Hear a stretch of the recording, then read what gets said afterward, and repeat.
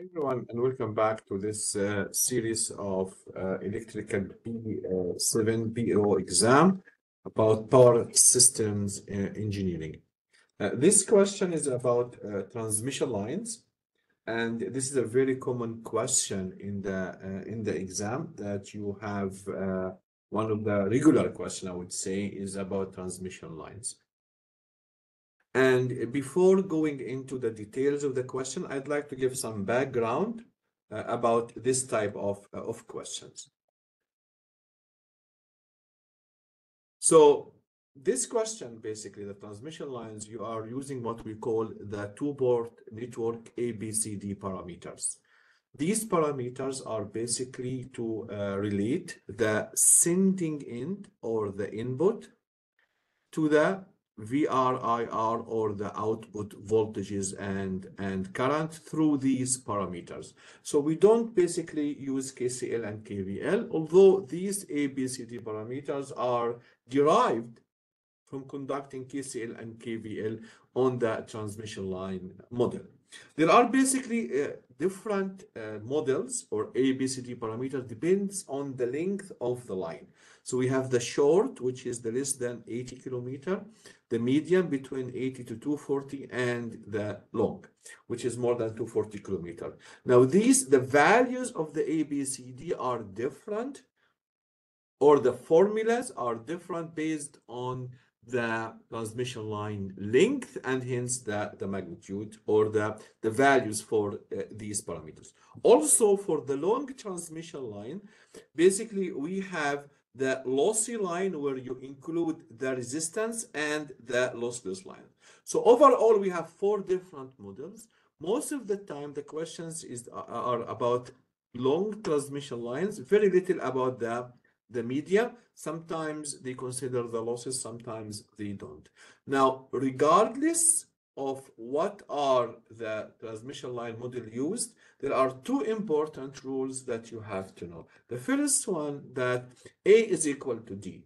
So you always giving A, B, sometimes C. So A is always equal to D. Second, this formula always applies regardless of the type of the transmission line, which is A squared minus BC is equal to 1. So if they gave you A and B only, they already given to you D, so you know A, B, and D, and C now can be found using this formula. And of course, A squared is nothing but A times D, because as I just mentioned, A is equal to D. Now, there are three different types of questions related to transmission lines are usually asked in the PEO exam. The first type is that you are already given the values of A, B, C, D, and you come here directly and basically apply the formulas here to find. You are given the VR and IR, and you are asked for VS and IS, or you be giving only A and B. Now D, you already know it, and C, using the A squared minus BC, you can find it. So that is the first category. The second category, you are giving the Z, which is the series impedance, and Y, which is the shunt admittance of the line. And then depends on the line model, if it is medium or short or long, lossy or not lossy, then you can calculate the ABCD parameter. So this time you need to calculate that and then use these formulas to calculate VS and IS. Finally, you are given only the configuration of the tower and the overhead line. So for example, you give it a 3-phase, and each phase they have certain distance between them and certain radius, or what we call the geometric mean radius, and then you are asked to calculate L, inductance, C, capacitance, and R, and then you will calculate from that the Z and Y, and finally you calculate the ABCD parameters, and then you come and use this formula. So these are the three different categories. We will have in this question, it will be the first category, as we will see. So here we have an A equal to 0.95 and 2. The maximum value of A is 1 actually when the system is basically short line. B represent, and this is in ohms, represent the series impedance of the line. It's asked to find the C, and here it is part B and C. Part A usually is a theoretical question. I don't want to go through the theoretical questions because you can easily Google them. Then once you find the C, then you will be using the ABCD parameters as we will see in part C. So let's first start by finding part C. And as I mentioned, we will use A squared minus BC is equal to 1. So it means that A squared minus 1 is equal to BC, and hence your C is equal to A squared minus 1 divided by B. So that is the formula to find your C. So your C is equal to A squared, which is 0.95 angle of 2 square minus 1 divided by B. B is equal to 195 angle of 87.5, and this is equal to 0.9025 angle of 4 minus 1 divided by 195 angle of 87.5, and you will find from this your C is equal to 6.05 times 10 to minus 4 angle of 60.3, and the unit here is Siemens, and C is usually a very small number. In the short line, it is 0 actually, and then if you use the medium or the long, you will have some value, but it is usually very, very small number. Okay, so that's how to calculate your C. Now you want to apply the ABCD formula. So it says you assume that it delivers. So at the receiving end, you have 1000 megawatt. And the voltage here, which is, as we know, always the voltage given to you is the line-to-line voltage.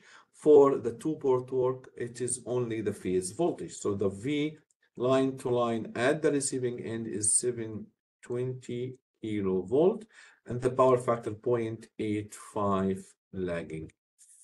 We want to find sending end voltage and current using these two formulas, power factor at the sending end, and the transmission line efficiency. So we start by finding VR and IR. Your VR is equal to the 720 divided by √3, and this will be our reference. So the angle is basically 0, and this is in kilovolt.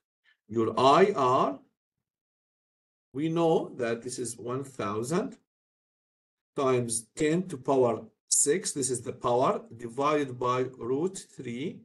The voltage line to line 720 times 10 to power 3 times the power factor, which is 0.85. It's very important to have the power in watt and the voltage in V. So it was in megawatt multiplied 10 to power 6. This is kilovolt multiplied by 10 to power 3 to avoid any mismatch in the units.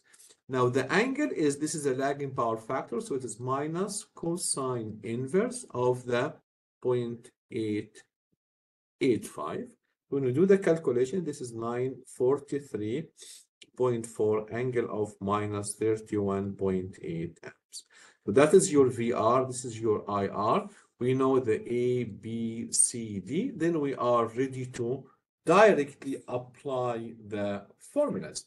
So your VS is equal to A, which is 0.95 angle of 2, times your voltage, which is 720 times 10 to power 3 divided by √3 angle of 0, plus your B, 195 angle of 87.5, times your IR, which we already calculate, 943.4 angle of minus 31.8. So this is basically your formula. We have everything here. So when we plug in the numbers, 525.1 angle of 18.4 kilovolt. Now this is the phase voltage. If you want to find your VS line to line, just multiply this with √3 if they want to have the magnitude for this. 5 to 5 angle of 18.4. Okay, so this is your VS. Now your IS, it is C, which we calculated from the previous step, 6.05 times 10 to minus 4 angle of 60.3. This will be times 720 times 10 to the power 3 over √3 angle of 0 plus our D. D is the same as A, 0.95 angle of 2 times the current, which we calculate 943.4 angle of minus 31.8. Then you'll find that your IS is equal to 930 angle of minus 14.11. So we found VS and IS. Then we want to find the power factor at the source or the sending end is equal to cosine theta VS minus theta IS, which is equal to cosine of the VS is equal to 18.4 minus the angle, which is minus 14.11, and this will give me a 0.84 lagging. You have to add the lagging because the current actually lags the voltage, and this is the nature of lagging power factor and the nature of the transmission lines. Although the transmission line has a capacitive bar, but overall, usually it is inductive, except if the transmission line is lightly loaded. Finally, we want to find the efficiency, which is equal to the P at the receiving end divided the P at the sending end, which is basically the P out over Pn. We know this, we need to find PS.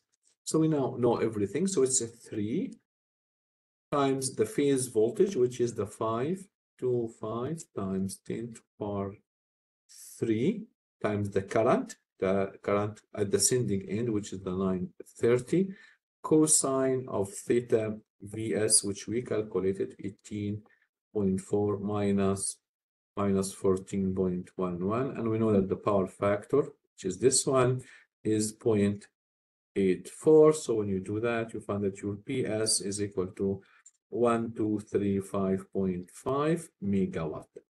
So this is your PS. So your efficiency is equal to 1000 times 10 to the power 6 divided by 1235.5 times 10 to the power 6. Multiply this with 100 to get this as a percentage, and this will give you 80.9%. So that is the efficiency of the line.